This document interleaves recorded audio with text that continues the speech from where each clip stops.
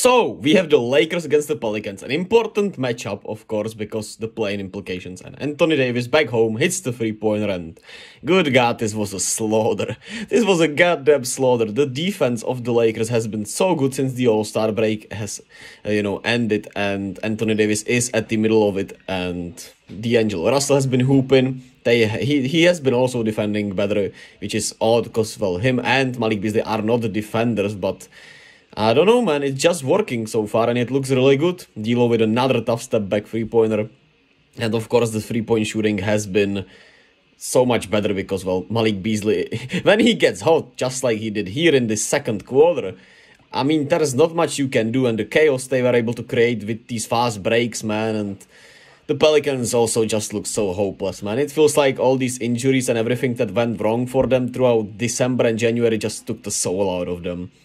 Malik Beasley again, he had 18 points here, and there's not much more I need to show you because it was mostly all of this, and the second half felt like, they just had to finish the game, of course. And, well, Anthony Davis at 35 and 17, spectacular. He's the anchor of that defense, and with Jared Vanderbilt roaming around, Troy Brown roaming around, you just have better, bigger bodies, more lengthier bodies. Even D'Lo has more length, right? Malik Beasley, even though he's obviously not a good defender, he has the length and size at least.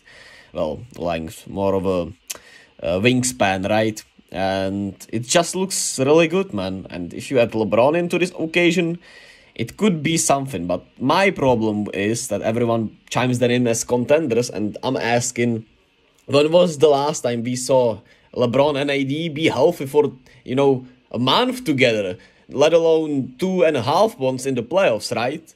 And as much as I like how they're doing, I just don't see them being able to stay healthy. I just don't. On paper, this team could do something if they are healthy, and it's still not a given. They do have the blueprint with the defense, and the offense should be good enough. But I just feel like, I just can't trust them to be healthy. I just need to see it.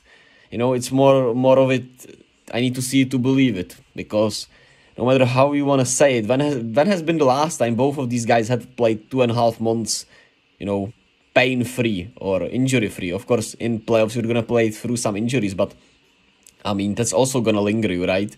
And Anthony Davis has been healthy so far right now, but I don't know, man. I hope, they are healthy. I, of course, do, but I'm just going to be skeptical until I see it. I don't hope I'm proven right.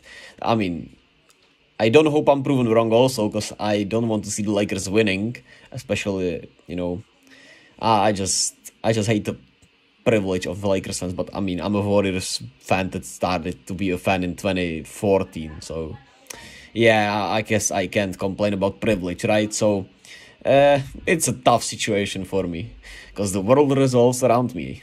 Yeah, really great from the Lakers, man. Their defense has been one of the best in the league since the All-Star break, like I said, and it looks really good thanks to, I just gotta give a lot of love to AD. He has always tried to make this defense work, no matter the personnel. He was always the engine of the defense, and now with a better personnel around him, the defense just looks nice.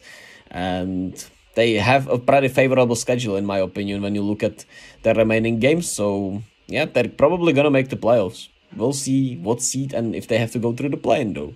As for the Pels, yeah, they're not making the playoffs unless Zion magically comes back, which seems unlikely at this point. CJ also still dealing with the thumb injury, which I feel like at this point you should shut him down, honestly. Honestly, just play Dyson Daniels and take your losses this season, because the team is mentally also just too clocked out, in my opinion. But hey, next season should be better, hopefully. Well, with injuries, you never know, but I hope they are due next year.